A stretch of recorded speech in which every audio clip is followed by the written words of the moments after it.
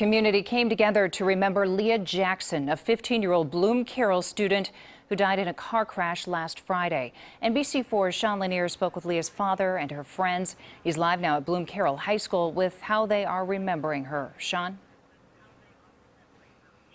Well, the candlelight vigil started out with a lot of laughs, but quickly turned somber because many people realized that they were remembering the life of a young 15-year-old cheerleader. I spoke with her father, who says that a vigil like this tonight really helps their family heal.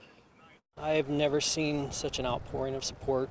There was a group of more than 100 students, faculty, friends, and family members at a candlelight vigil remembering the life of Leah Jackson. I just hope Leah's looking down and can see what's happening right now. Her father, Mike Jackson, says the family tries to remember the good times Leah brought them, but since he lost his 15-year-old daughter in that car accident, it's been difficult for them.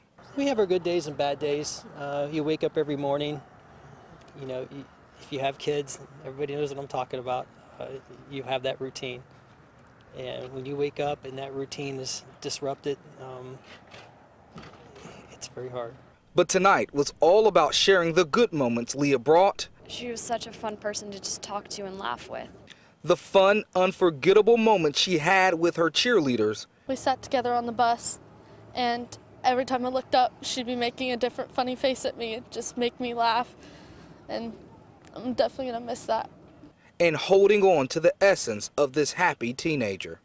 She just wanted everyone to feel happy, and she was amazing. As the balloon soared into the sky in honor of Leah, her father walks away with a message for everyone to remember. Just cherish every moment.